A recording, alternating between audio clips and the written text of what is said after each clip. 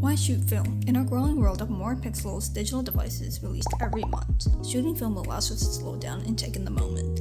It's changed my approach to digital photography and I find the process super fun. So how do you shoot 35mm film? First, you're going to need a 35mm camera. I recommend SLR cameras for beginners because they're easy to use and will get you quality images.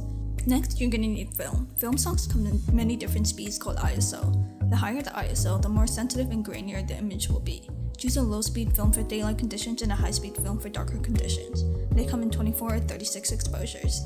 To insert the film into the camera, lift the back cover release knob, place the film with the L shape facing down, and push the release knob to secure the film in place. Next, insert the film into the spool. Make sure the cutouts of the film and the sprockets line up. Advance the film and take a photo. Look at your exposure counter and advance the film until it reaches 0. Before you take pictures, set the camera ISO to the speed of your film. Set your camera to aperture shutter priority and your camera will tell you what settings to choose. For color film, I recommend overexposing by half a stop to retain shadow detail.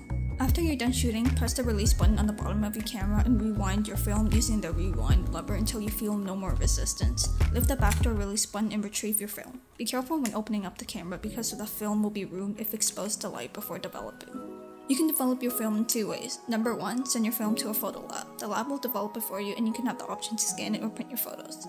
Number 2, you can develop it yourself. It is costly but will save you lots of money in the long run. I recommend watching How to Develop Color Film by Willem Verbeek.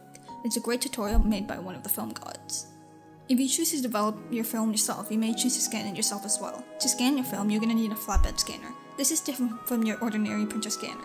The best recommended process is to scan it as a positive image and then convert it with a plug-in Negative Lab Pro in Lightroom. And there you go, you just learned how to shoot 35mm film. Now get out there and start shooting.